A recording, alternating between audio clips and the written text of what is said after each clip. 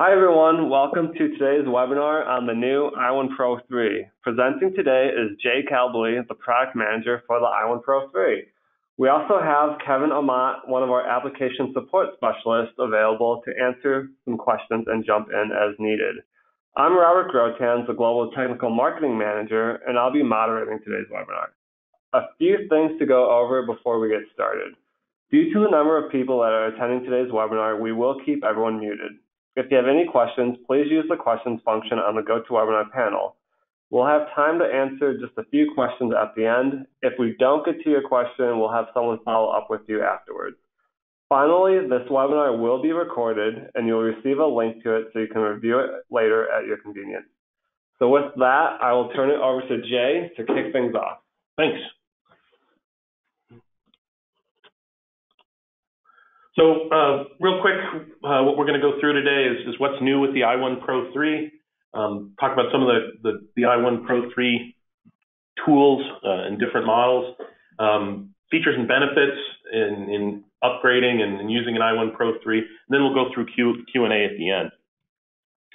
i1s have been, i1s are the top selling spectrophotometers in history. There's more i1s out there than all the other spectrophotometers in the market combined.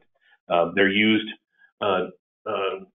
predominantly in the print market with front-end rips, for color profiling, linearization, and there's a lot of applications where people just use them to measure color for different applications in addition to profiling and linearization. New features with the i1Pro 3. There's a full spectrum LED illumination, so no more tungsten light source. With that single scan measurement, so you don't have to do one pass for visible, one pass for UV. i1Pro 3 supports smaller patch sizes, which means more patches per page. Support for automation with the i1IO Generation 3. We've made it a lot easier to clean the device, and i1Pro 3 also supports super high bright displays for measurement. We also added a Kensington lock port to the back of it. So the same kind of locking port that you have on a laptop, so you can secure it if you don't want it to move around. So there's two new models. There's an i1Pro 3 and an i1Pro 3 Plus. The i1Pro 3 Plus is a large aperture device. We hadn't had a large aperture i1 historically. So the standard aperture or normal i1Pro 3 has a 4.5 millimeter aperture, which is the same as the i1Pro 2 and the original i1. The i1Pro 3 Plus has an 8 millimeter aperture, which is pretty gigantic. The i1Pro 3 Plus also supports polarization. There's a polarization filter that ships with it to allow you to measure in M3. So comparing features between i1Pro 2, i1Pro 3, i1Pro 3 Plus. Again, note the difference in patch sizes. One advantage of the i1Pro 3 is it can go down to 6 millimeter patches and actually have a higher sampling rate with 6 millimeter patches than it does with 7 millimeter patches on the i1Pro 2. Maximum luminance support, so for bright displays, is up to 5,000 nits or candela per square meter for both the i1Pro 3 models. The sampling rate is at 400 hertz, so double what it was for i1Pro 2. Maximum scan length is the same between the Pro 2 and the Pro 3, but on the Plus, because it has a large aperture, we've made it much longer. Both the i1Pro 3 models have a full spectrum LED light source. So with the elimination of the tungsten bulb, you get much more thermal stability in the device because the LEDs don't generate as much heat. As well, you don't get some of the drift issues over time that you get with a tungsten light bulb due to carbon burn or temperature changes. As well, the LEDs don't have a filament burn like a tungsten light bulb would. With that LED light source, we also have single pass scanning. With the i1Pro 2, if you wanted to scan M1 or M2, you'd have to do one pass for visible spectrum, one pass for UV. With both the i1Pro 3 models, you get single pass scanning. So it effectively cuts your scan time in half for M1 or M2, which is pretty cool. Easy clean filter, the tubus or the snout on the i1Pro 3 comes off very easily, and there's a new filter design, so if there is any contamination on your filter glass, you can clean it really quickly and easily. And again, as I mentioned, the i1Pro 3 Plus also comes with a polarization filter to support polarized measurements. i1Pro 3 Plus also supports transmission scanning, so if you want to work with backlit materials, you can do that with the i1Pro 3 Plus. All the i1 devices support what we call virtual aperture technology. So when you're scanning color patches, the i1 will automatically detect a patch and measure inside that patch and average the patches together, giving you effectively a big, long virtual aperture. So the longer your patch size, the more measurements and the more accuracy you're going to get in terms of a homogenized virtual aperture measurement. Another cool improvement with the i1Pro 3 versus i1Pro 2 is it measures at 400 hertz. So even with small patches, you're going to get more accurate, more consistent measurements with an i1Pro 3 because effectively it's doubled. We've doubled the sample rate. Just a summary of the patch sizes. With i1Pro 3, standard aperture, where we've enabled 6mm patches, which means more patches per page, fewer pages to print and scan, and you can scan much quicker because of that. We still have the same licensing structure as we did with the i1Pro 2. So there's an i1 Basic, i1 Photo, and i1 Publish. The i1 Basic comes with licenses in the device for printer QA and display calibration. The Photo adds licenses for RGB printer support.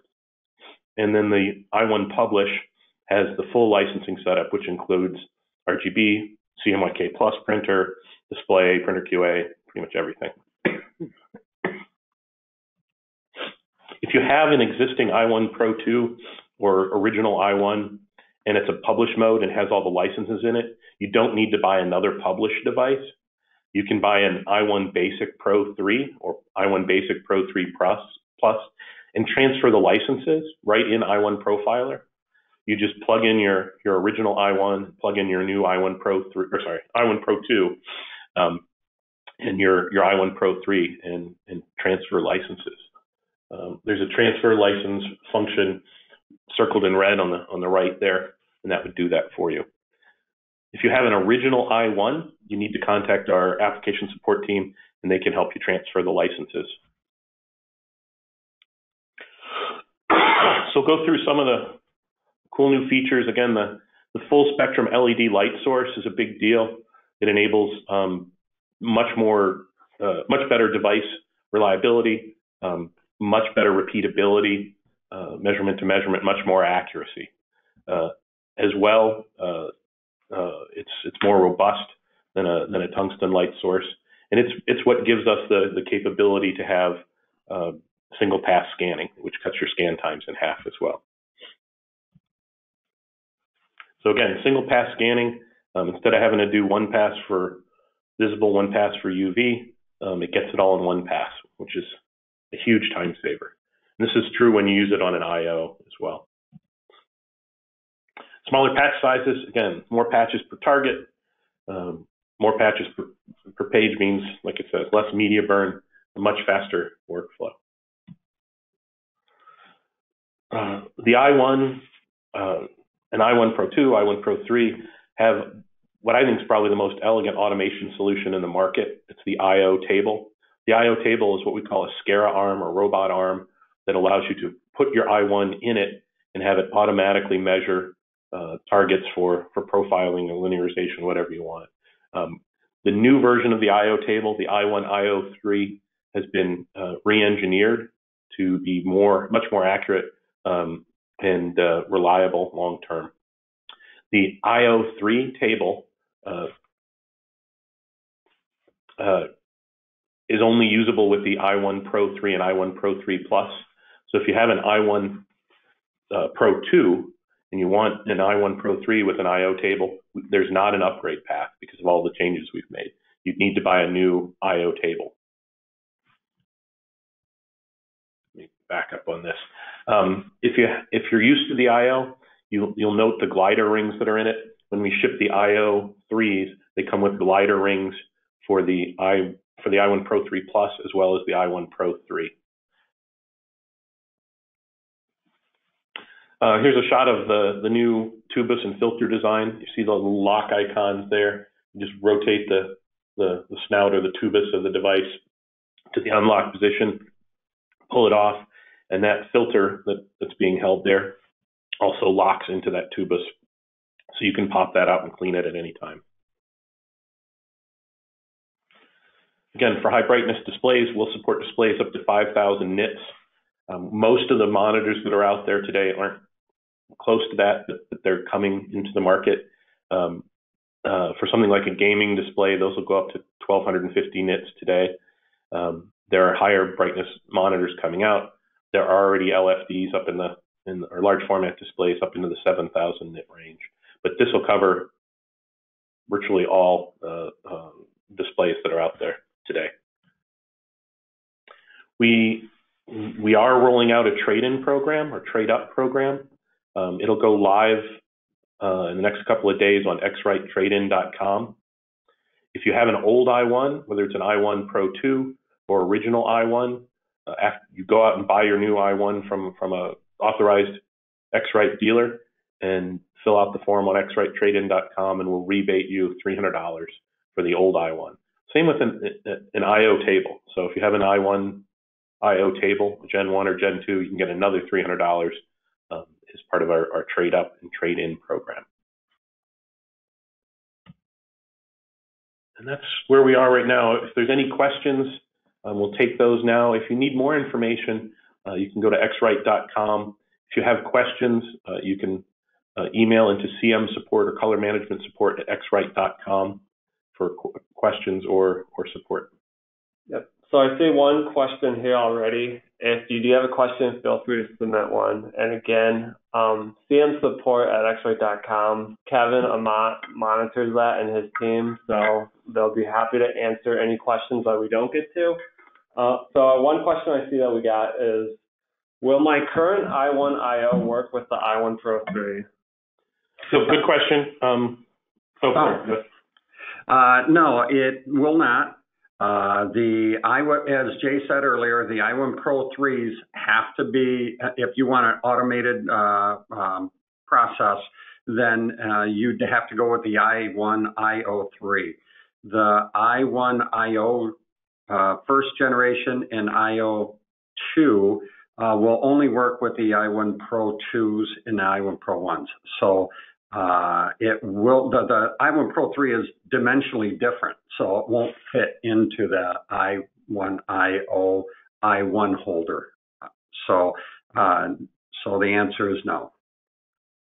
Next question, I think you touched on this a little bit. Someone wants clarity on, is there an upgrade path for the i1Pro 2 publish? Yes. You can, if you get an i1, if you have an i1Pro 1 or i1Pro 2 that has publish or photo licensing, you can buy a i1Pro 3 basic model, either the plus or the smaller aperture, and you can just transfer the licensing. Keep in mind that after you transfer the license, you can also trade in the older i1Pro and get another $300 off. Now, there is not a direct path to transfer licensing from the i1Pro 1 to all the way up to the i1Pro 3. There is in the software, you can go from the i1Pro 2 to the i1Pro 3. If you have an i1Pro 1 first generation Rev A through D, and you want to upgrade to an i1Pro 3 and you want to transfer the licensing, you'd have to contact us at X-Rite Technical Support for us to do a manual transfer with you. Do you still recommend a yearly recertification? We do. That's recommended. Yep. Annual recertification. Do we know how long the trade-in program is going for? Right now, we've got it scheduled to go through the end of June. Someone's asking about the inventory status of the new product. Do we currently have it in stock and ready to ship? Yep, i1Pro 3 all models and i1Pro 3 Plus all models are in stock, both in the U.S. and in Europe. The i1Pro 3s are actually manufactured in our factory in Regensdorf, Switzerland. So, yeah, they're ready to go. Is there any advantage for display calibration to using the larger 8mm aperture? Yeah, what we found in applications, just from experimenting with it, is profiling with the large aperture, we seem to be getting much smaller, lower DEs in the display quality after profiling. From our experience in applications, it looks like from gathering more data with each measurement is improving the display profiles using the large aperture. We'll take one more question for today. When do we expect it to be integrated with other profiling software such as Onyx and Caldera? So most of the partners that we've been working with for years have had the SDK for it already. I don't know the status of the Onyx integration. For Caldera, the i1Pro 3 Plus is included in version 13. i1Pro 3 standard aperture and I/O are scheduled to be included with version 13.1, which is due out the end of this month.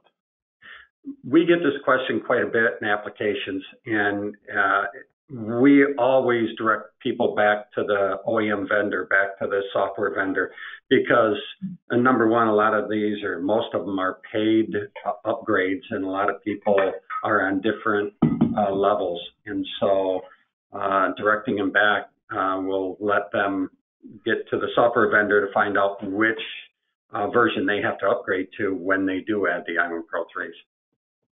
Perfect. Thank you, everyone, for your questions. This was meant to be just a quick overview today.